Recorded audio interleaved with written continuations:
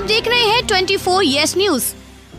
It's a very unfortunate incident, but I must say with a lot of pride that all the MPs stood united in saving each other, and the entire Lok Sabha staff.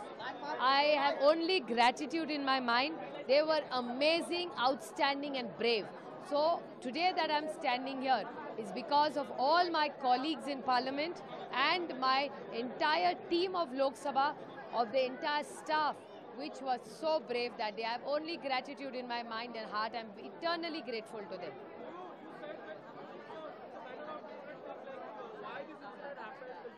It's very alarming because those youngsters were talking about unemployment and price rise. So I think we as a society and government has to introspect that why is there so much pain and restlessness amongst the youngsters of this country. It's very, very unfortunate what has happened.